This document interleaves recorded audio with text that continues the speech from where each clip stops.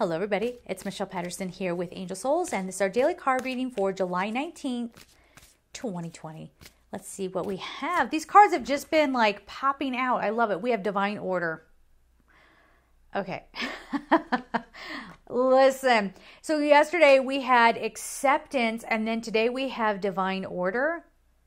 We need to get out of this co-creative mode where we think, okay, I just sit and figured out what I want and how things should look, and I think everybody else should just work around me and give me what I want in the timing that I want. I cannot tell you how many times people have come to me for personal readings and they've said, and don't tell me about divine timing. I don't want to hear it. Ooh.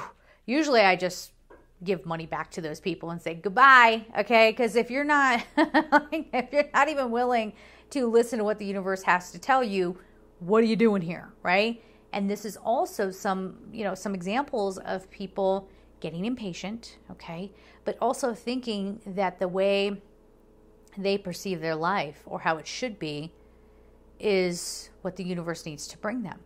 And sometimes that's not the right thing for you, all right? Your soul is like, hey, I might get into this existence and I'm going to throw a fit and I'm going to want this, but don't let me have it, okay? Because that's going to be like the worst thing ever, right? So thank God your soul keeps its wits about it if we want to see it in human terms, right? So divine order, things are happening in the order that they need to, in the way they need to, and in the timing that they need to. And we need to accept that and stop thinking that we know the best about what should happen, when, and how it should look, all right?